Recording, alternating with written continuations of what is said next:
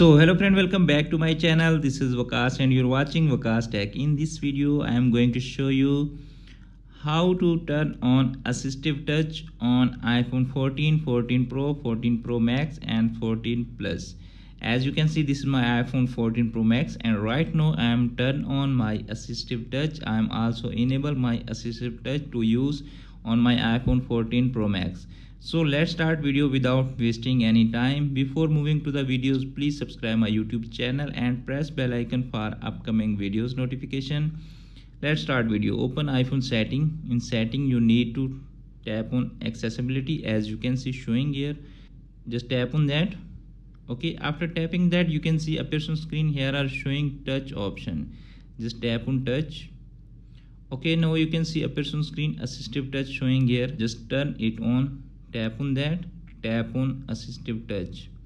Okay, you can see appears on screen my assistive touch is enabled and right now it's showing here and I can use it from here.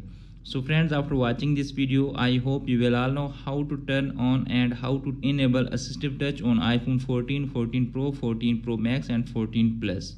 Hope this video helps you a lot. Thanks for watching.